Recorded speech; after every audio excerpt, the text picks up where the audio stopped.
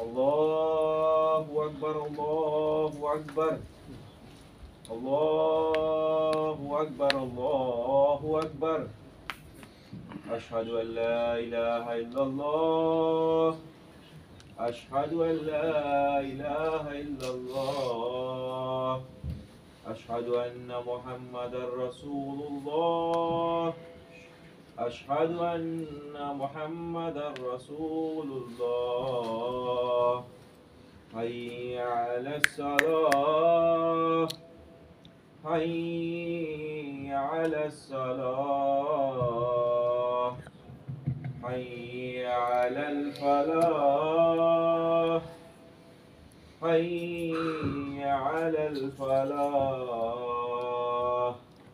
الله أكبر الله أكبر لا إله إلا الله لا إله إلا الله.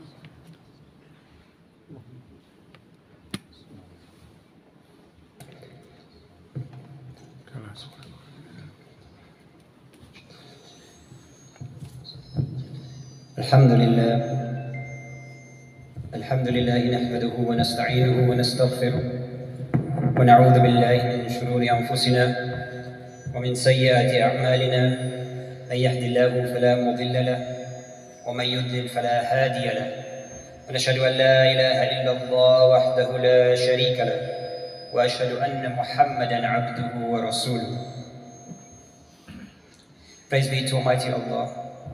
We praise Him, we seek His help, and we seek His forgiveness. We seek refuge with our Lord from the evils of our souls and our misdeeds. Whomsoever Allah guides will never be led astray, and whomsoever Allah leads astray, no one can guide. I bear witness that there is none worthy of worship but Allah,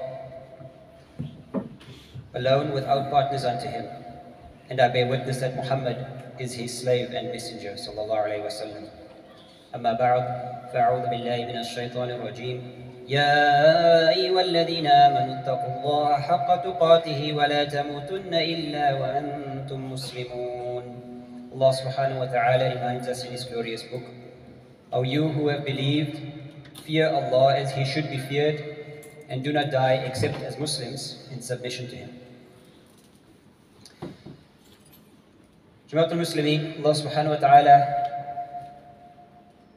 reminds us in His book, وَمَا خَلَقْتُ الْجِنَّ وَالْإِنسَ إِلَّا لِيَعْبُدُونَ. We all know this ayah. And I did not create the jinn and mankind except to worship me. My dear brothers, when Allah subhanahu wa ta'ala defines our purpose in this ayah, Allah subhanahu wa ta'ala is not only referring to our ritualistic practices like salah and fasting and zakah, etc. nor is he just telling us to be good outwardly. Allah subhanahu wa ta'ala also refers to what exists in our hearts. Working on our hearts and the inner connection with Allah subhanahu wa ta'ala is something we need to work on continuously. It's an ongoing journey, it's a never-ending journey of purification and elevation of our souls. Rituals are the outer forms of worship, our ibadah, where spirituality infuses these rituals with meaning and depth. Engaging in acts of worship alone, without a spiritual connection, is just very mechanical. It's like up, down, touch the ground, you're praying salah, up, down. It's like exercise, just moving your body. Rasul Sallallahu Alaihi Wasallam emphasized this balance in his actions and his teachings, that sincerity or ikhlas and mindfulness are the keys to enriching our spirituality. Take the example of the hadith quoted by Abu Hurairah radiallahu anhu, when he reported that Rasul sallallahu alayhi wasallam said that there are people who fast and get nothing from their fast except hunger. And there are those who pray and get nothing from their prayer but a sleepless night. My brothers, what do we learn from this? We learn that our fasting, our salah, our zakah, etc., cannot be done just as ritualistic actions. They cannot just be physical actions. They have to be attached to something deeper, something more meaningful. Let's take a moment and think about what is the greatest reward we will ever be able to receive. Rasul said that when the people of paradise enter it, Allah subhanahu wa ta'ala will say, would you like anything more? And the people will say, subhanallah, have you not brightened our faces? Have you not given us the Jannah and saved us from the hellfire? And Allah subhanahu wa ta'ala will then lift his veil. Rasul says that there will be nothing given to the people of Jannah in this moment that will be more beloved to them than seeing the face of Allah subhanahu wa ta'ala. Just imagine this moment, subhanAllah. You know, we see people on TV or on the internet and we think, oh, they're so awesome, they're so amazing, I wish I could meet them one day, mashallah, inshallah, you know. Like, I wish I could meet so and so, I wish I could meet that person. And we build this picture up of these people because they're so amazing. And they could be good people, mashallah, I'm not saying it's not, you know. But have we ever thought about meeting the one who created all of those awesome people? Subhanallah. Many of us will sacrifice a lot to see our heroes. So that's what we call our sporting icons, our famous celebrities, influencers, etc. And I'm not taking anything away from these people's achievements, but just imagine meeting the one who created all of these things and all of these humans. So when we're performing our duties towards Allah subhanahu wa ta'ala, our obligations, are we just going through the motions? Up, down, touch the ground, stay away from food, give away our money because that's what Allah tells us? Or are we picturing that day, inshallah, when we will meet our Lord and He will reveal Himself to us?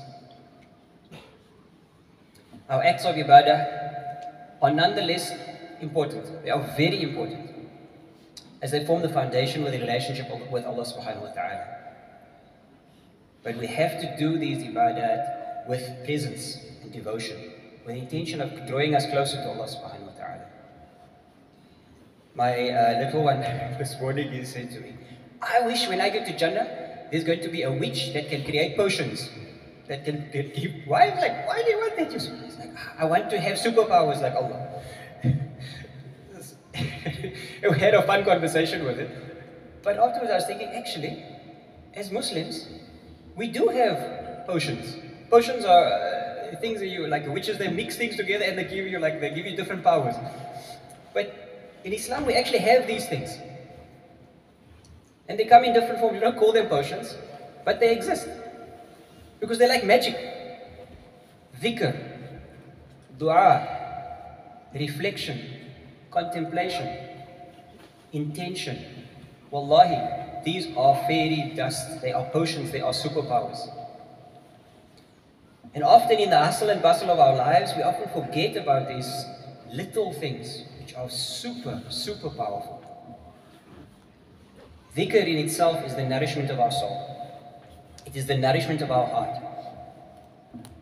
It is a way to remember Allah subhanahu wa ta'ala in any circumstance. We don't need to go to find a bathroom to take wudu.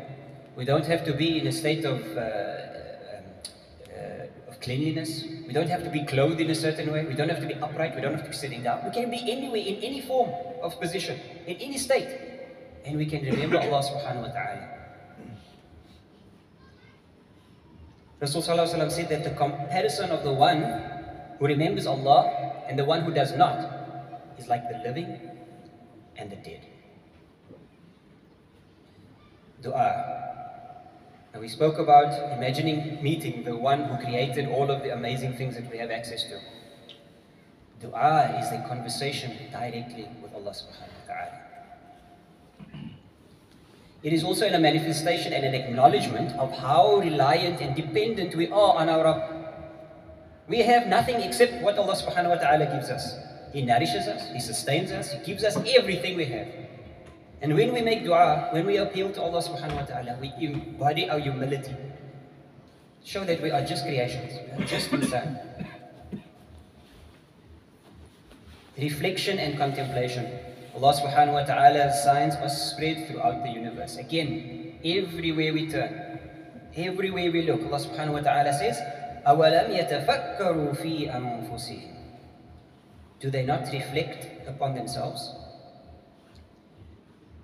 By contemplating and reflecting on the beauties and the intricacies of creation, Jamaat, we strengthen our connection with the Creator. By looking at the creation, thinking, Subhanallah. Yesterday, we were talking about, my son asked, why do bees make honey, so much honey, and they don't even eat it? It's like, Subhanallah, good question. But then we were talking about what they do with the honey, and they make the beehives, and the shapes that they make. And it's, Subhanallah, it is unimaginable of how this tiny creature, no matter where you go in the world, they make the same shapes to make their hives. And it just happens like that. Subhanallah. There's no chance. So don't talk to me about things happening by chance. Subhanallah. If we just reflect on these things and realize that this thing, this little tiny bee, this beehive, this honey, what it takes from our Creator, Subhanahu wa ta'ala, to just kun fayakun, be and it is. Jamaatul Muslimin, we are all busy people. We all have obligations, we all have duties, whether it's studying, family, work, whatever community activities, etc. Let us consider what all of this is for. وَمَا خَلَقْتُ الْجِنَّ وَالْإِنسَ إِلَّا لِيَعْبُدُونَ. أقول قولي هذا واستغفر الله لي ولكم ولسائر المسلمين فاستغفروا إنه هو الغفور الرحيم.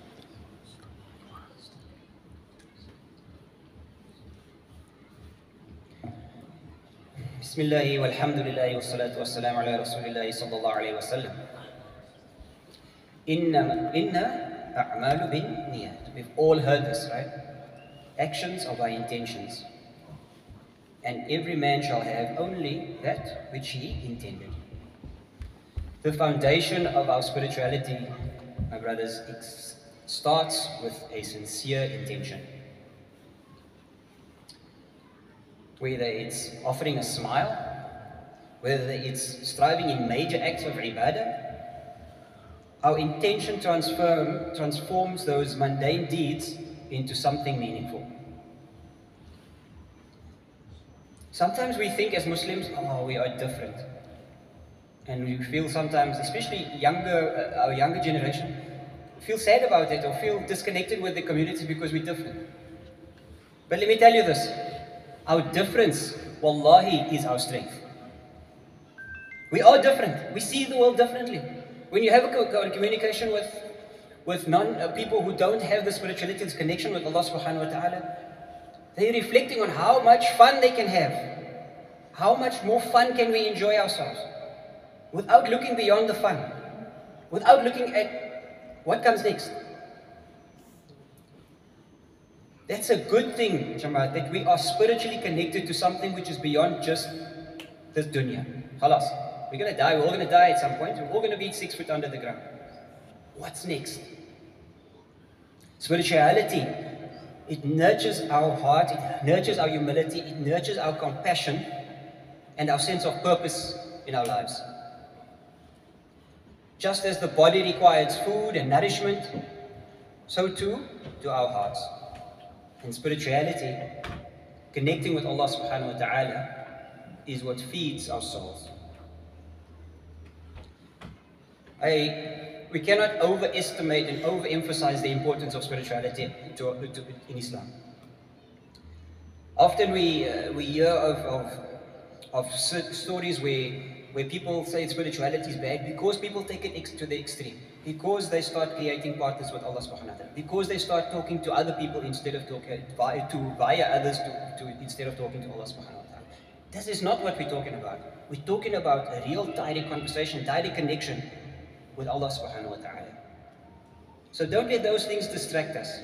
Let us be clear about our relationship with who that relationship is with. It is with our Rabb. So Jamaatul Muslimin, let's take away some small but meaningful actions with us today, inshallah.